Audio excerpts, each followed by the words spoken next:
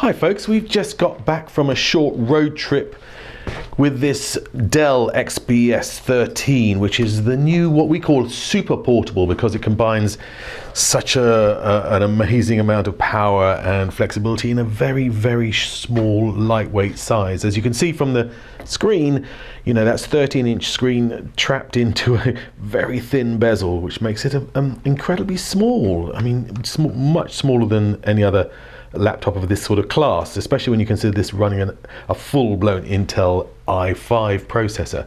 Rather than focusing on things like the specifications and stuff in this little report, we thought we'd see what it's like and just sort of give an overview of a short overview of what it's like to actually use this on the road. Okay, so let's look at the good and the bad. Start with the good, shall we? It's a great little laptop to use. It's got a very tactile keyboard, great for touch typing, clicky, and you get sort of a lot of great amount of feedback from it ergonomically. The trackpad also is very responsive. No nasty little lags, and the screen is again also great. We actually ran it alongside a very dinky little Logitech portable mouse. If you're going to be doing serious work, writing or whatever, then you're going to need a little mouse. This is really dinky. Nice little unit, not very much money either. So what else is good? Well, you know, the battery life is great. I mean, I can't say that we were anywhere near the 15 hours they were claiming. You know, we turned all the brightness down and stuff like that, so you'd you know, try and make sure that you're using as little as possible.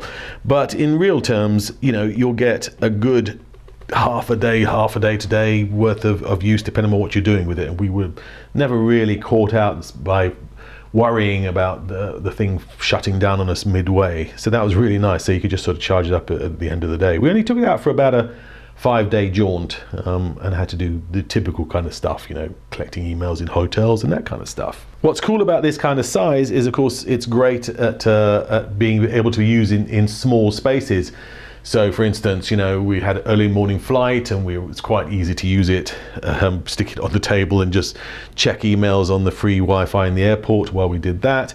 And also we were very pleased to find that it fitted perfectly on the airline tray, which is something that can be a bit problematical if you're lugging around larger serious laptops where things kind of get to a little bit fraught. What else is there to like? Well, look at this power block.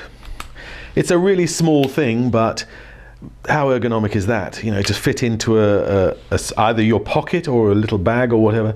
Very easy to carry around, and makes it much nicer than carrying around a huge great brick of a power socket. We also liked a lot the bits and pieces, the options that you can use with it. So this is a 12,000 milliamp hour battery block specifically designed to run with the XPS. So you plug this into the socket here and then plug it up into the laptop, and you'll get some extra hours, quite a lot of extra hours from if you should run out of computing power. I suspect that means you'll probably be working through the night, but that's quite useful in airports and stuff like that if your plane's been delayed. You don't have to sit next to a socket. We're also, this is quite dinky, a little USB adapter which gives you Ethernet and also HDMI out and video out, which is the sort of thing you might find useful again in a hotel, you know, or in an office situation where you haven't got a projector handy and you want to get your laptop stuff portrayed on the screen. Nice little touches, these, you know, these are the sort of things that Dell do well. So what are the bad points about carrying this around? Well, it does tend to show up marks. So I mean, we've only used it a little bit on our road trip, and already we can see the keyboard starting to mark up and stuff. But I mean, this is kind of endemic for laptops, but it looks like the Dell will show up oily marks and greasy bits and pieces quite a lot. You also don't get a huge number of USB ports on here, so if you want to put in different things, you're either going to have to carry around a USB hub or just work out another way of doing things, which is a shame, really. I mean, I think they could have fitted another couple of USBs somewhere on here, but hey, maybe we're being picky. We also, I mean, the battery life was I think it's expectations. You know, when you're being told it's 15 hours and you don't get 15 hours, you could justify by saying, okay, well maybe they should have claimed a little bit less. What else is bad? Well, we're not that fond of Windows. Sorry, it sucks. Basically, still, Windows 8 is just clunky and kludgy, and we're going to try and drop out. Once the developer version comes out, we're going to try and drop Linux on here, and we reckon it'll run like the wind, as they say, which will be awesome. What's the conclusion? Well, to be perfectly honest, if you're a serious road warrior and you do a lot of computing on the run, then this is probably the one you're going to want to carry with you. It's about as powerful as you'll find in this size and this form factor, and it's a really cracking piece of kit. It's no wonder it's getting a lot of good media reports, because it's a great product. I mean, look at the size of it.